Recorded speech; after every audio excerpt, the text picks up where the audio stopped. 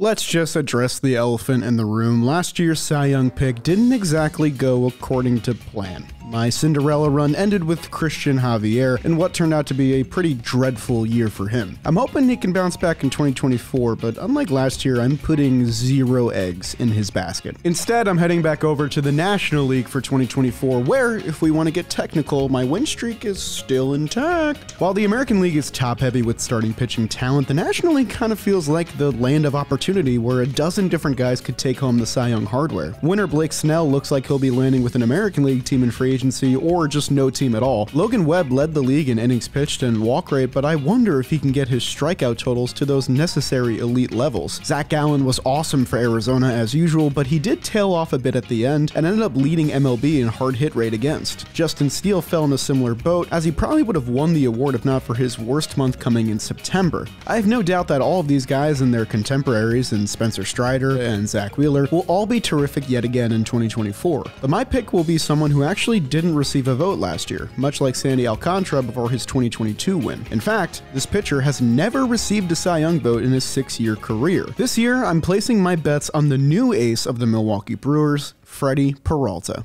Let me explain. Peralta has long been a guy that has caught my eye. He first came onto the scene in 2018 and had an absolutely electric debut where he struck out 13 Rockies hitters and allowed just 1 hit in a win at Coors Field. Not only is it impressive to make your debut at Coors Field and actually pitch really well, but this was also like a good Rockies team. I know that concept may seem foreign now, but this team won 91 games and Freddy Peralta walked in and punched him out. Despite that first crazy game, his first 2 years were a bit up and down, bouncing between a starter and reliever role with mixed results, much like his former teammate Corbin Burns. Freddy came up so young that by his 4th season in 2021, he was still only 25 years old. He really made a statement that year, making his first All-Star team and finally breaching the 100-inning mark in a season for the first time since his minor league days. His 33.6 strikeout percentage was 3rd best in baseball that year, trailing only Max Scherzer and the Cy Young winner in Corbin Burns. If you're a fan of red bubbles, I mean, just check out this 2021 page, man. Oh, it's sublime. It's godlike.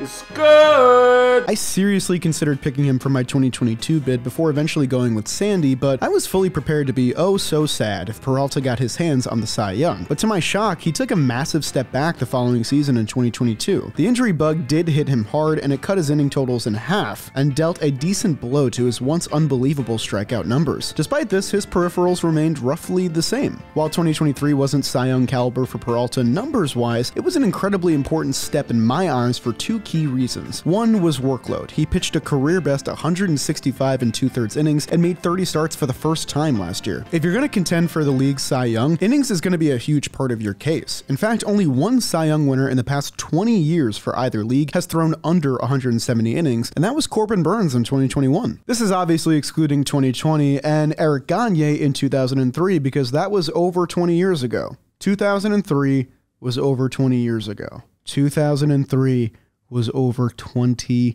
years ago. Most have thrown well over 200 innings, and I still think Freddy Peralta is capable of eclipsing that mark. He's steadily improved as he pitched deeper into a game last year, with his lowest opposing OPS coming in the 75 to 100 pitch range. The second part of the equation here is velocity. Peralta, despite his great strikeout potential, has never been a world-beating heat kind of guy. On a scale of Alaska to Arizona, he's like Pennsylvania. He's averaged around 93 miles per hour on his fastball for basically his entire career. Last year, he averaged 94.4 miles per hour on his heater, a significant jump to be made somewhat deep into a career. That speed may not sound like much, but there's a reason we're going to highlight it. We'll come back to that in a little bit. Let's talk about some concrete numbers from last season that have me excited. The sexy stat with Peralta is and has always been strikeouts. Last year, he set a career high with 210 total, and his 30.9 strikeout percentage was 4th best in baseball, just trailing Kevin Gausman, Blake Snell, and Spencer Strider. But I think the more intriguing part of his game last year came on the other side, with how he limited walks. In 2023, Peralta registered his best strikeout to walk ratio in a season where he pitched at least 70 innings. While his absurd strikeout percentage was right around his career average, his 7.9 walk percentage was significantly better than his 10.0 walk percentage entering the year. His strikeout to walk ratio of 22.9% was in the top 6 of all pitchers in baseball as a result. He was throwing his pitches with more confidence, living in the zone more than ever, especially with his fastball. Even though last year's Series winner in the National League threw more balls than basically any Cy Young winner ever, I think this is actually a good thing for Peralta. A lot of people like George Kirby in the American League this year as kind of a dark horse candidate, and that guy is allergic to balls.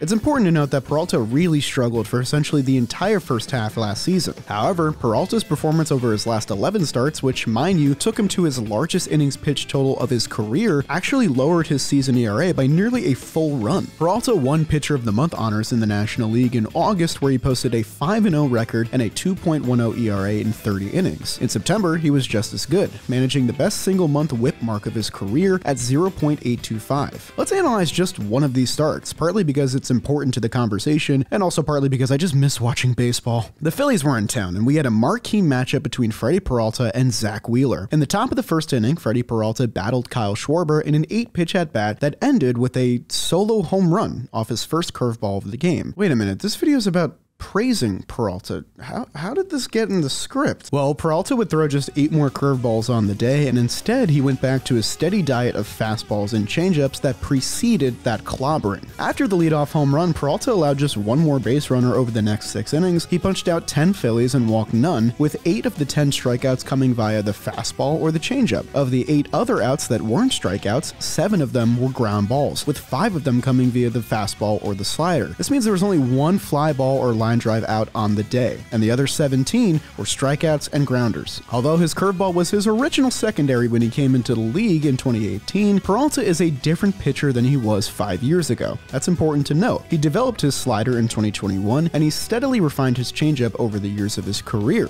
Last year was the first year where his curveball was not one of his top 3 most thrown pitches, and I think this trend might continue in 2024. The reasoning for his second half success can be studied in some of his batted ball data. Peralta saw a decent spike in his ground ball rate. He managed a 33.1 ground ball percentage from 2018 to 2022 entering last year, and was able to increase that mark by nearly 10%, jumping to 42.3%. He had 9 starts last year where he induced 7 or more ground balls. Over half of them came in the final dozen or so starts that were just mentioned, including that dominant Phillies start. So this was something that Peralta altered throughout the season. The reason for this can also be attributed to his increasing velocity. Now, before we get to that, I want to note that if you hop over to Peralta's Savant or Fangraphs page, you will see some worrisome numbers in the contact department, specifically in hard hit and home run numbers. This is an area that I believe has plenty of room for positive regression. Peralta's home run numbers likely spiked because he threw his fastball more than ever, and he attacked the zone with more frequency. His hard hit and home run numbers naturally worsened because of this. His home run to fly ball rate landed at a staggeringly high 16.0%, 7th highest in all of baseball for pitchers with at least 150 innings. We saw a natural regression in this stat for Sandy Alcantara between 2021 and 2022, and it's possible for Peralta as well. However, a closer look shows that his numbers mostly evened out in the end, with some of them even signaling good signs for 2024. He ended 2023 with an average exit velocity of 87.6 miles per hour, which was actually 7th best among all MLB pitchers with at least 150 innings. While he was inducing more barrels and hard hits, it also came with a 14.9-degree launch angle on opposing hitters, the lowest mark of his career, and right around where Garrett Cole sat as well. So Peralta is throwing harder than ever, he's inducing more ground balls than ever, he's punching a ton of tickets as usual, but he's also allowing a lot more hard contact, though there's reason to think that things will even out this year. Let's finally talk about the first note there, Freddy Peralta's improved velocity across the board. There's a science to the madness here, and believe it or not, it's actually very similar to what made me like Christian Javier so much last year. Yeah, that's right, I'm going back to the same well, and I'm prepared to get hurt again, but we're going to talk about VAA, otherwise known as vertical approach angle, and not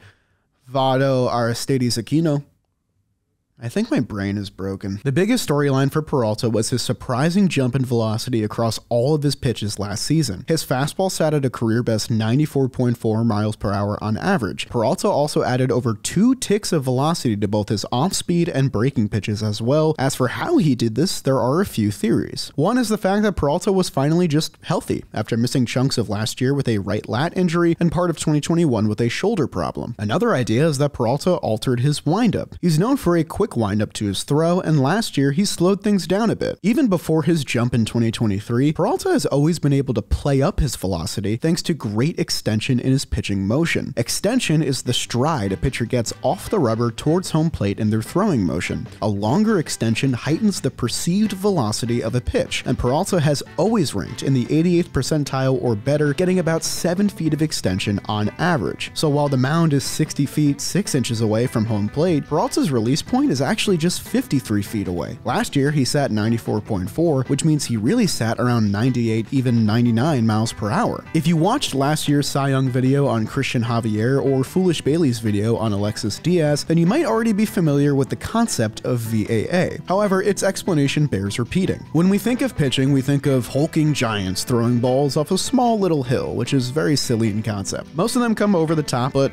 not all of them. Many relievers feature submarine or sidearm styles that alter this notion heavily. There are a few starters that do this though, and Peralta is one of them. His 3/4-esque throwing motion is key here. Because he comes at a lower release point but throws closer to home plate, he's not really throwing downward off a hill, or a mound if you will. He's throwing the pitch flatter, which means it's going to be tougher for hitters to sweet spot and lift the ball. Anytime they do, hard contact will be ground balls a majority of the time, hence his aforementioned spike in those areas. Peralta boasts a top 30 mark in vertical approach angles among fastballs at -3.9 inches, but it's also tied for the best of any starting pitcher with Joe Ryan. The thing is, Peralta's actual velocity of 94.4 miles per hour on average is much better than any starter around him in this stat. Joe Ryan, Andrew Heaney, and Julio Teheran can match Peralta's extension and arm angle, but not how fast he's able to naturally throw the ball. This makes his four-seamer something of a wonder pitch among all starters. An easy way to see this in action is a simple comparison. Let's look at the fastballs from Freddy Peralta and Griffin Canning, a starter for the Los Angeles Angels. The movement data on these two guys' fastball is virtually identical. 94 miles per hour on the gun, around 15 inches of vertical movement, and around 7 inches of horizontal movement. He even had a -4.5 vertical approach angle, which is good for a starter and only slightly higher than Peralta's. So if they have the exact same fastball and exact same slot, why is Peralta's valued at a +10 run value and Canning's at a -1? The answer is extension. Canning's extension is about 6 feet, which is a full foot less than Peralta's, 21st percentile in all of baseball. There's no pitcher in baseball that can match Peralta's vertical approach angle, extension, and natural velocity. According to StatCast, he was one of just 9 pitchers to throw his fastball 50% or more among all pitches thrown in 2023. He's up here with some elite company. His four-seam is also super efficient. Peralta registered a 117 stuffed plus on his fastball. This is a metric that grades out the release point, velocity, vertical and horizontal movement, and spin rate of a pitch, all into one all-encompassing stat. His mark of 117 is tied for 5th best in MLB, trailing only Strider, Cole, Cease, and Snell. His fastball also ranked positively for Pitch Plus, a stat that tracks the physical characteristics, location, and count of each pitch, and Location Plus, a metric that examines count and pitch type of a pitcher's ability to put pitches in the right place. Simply put, it's one of the best four-seamers in the game, and it's complemented well by his secondaries. His other pitches, though used less with less impressive metrics, shouldn't be understated either. He was one of just 3 pitchers in baseball to maintain a 115 stuff plus or better on both the fastball and the slider, alongside Garrett Cole and Dylan Cease. That 2-pitch dynamic could be truly lethal, especially if he gets a tertiary pitch like his curveball or changeup to come back around. He was also just one of 18 starting pitchers to grade out above league average overall for stuff plus, location plus, and pitch plus metrics. That was a lot of data, but the crux of it is this. Freddy Peralta suddenly gained natural velocity last year, which makes his already unique throwing motion all the more special. If he's able to continue trending upwards in inning totals and maintain his strikeout numbers, I truly believe 2024 will be the best season of his career and maybe the best of anybody in the National League. Listen, he's not the favorite. He's not even close to the favorite right now. The odds on him winning are +3,000, which makes for a good sprinkle bet, but isn't exactly a confidence booster. But if he stays healthy and gets one of his slider, curveball, or changeup to click the way it did in 2021, I think Peralta stands a very good shot. I think not enough people are paying attention to him. He's a better pitcher than he's ever been, and at age 28, he could be entering the most impressive stage of his career. So yeah, that's my Cy Young bid for 2024. If I'm wrong again, I might just hang up my cleats after this one, but if I'm right, that's 3-0 in the National League, baby. Either way, I hope you guys enjoyed today's analysis. If you did, consider consider leaving a like on the video and subscribing to the Jolly Olive channel. And if you hung around this long, I just want to thank all of you for helping me reach 100,000 subscribers. It was a milestone I was chasing for 3.5 years, finally climbed the mountain, and I can't wait to see what comes next out of this channel. I love making content for you guys, so thank you once again. That'll do it for this video, and I'll see you guys next time.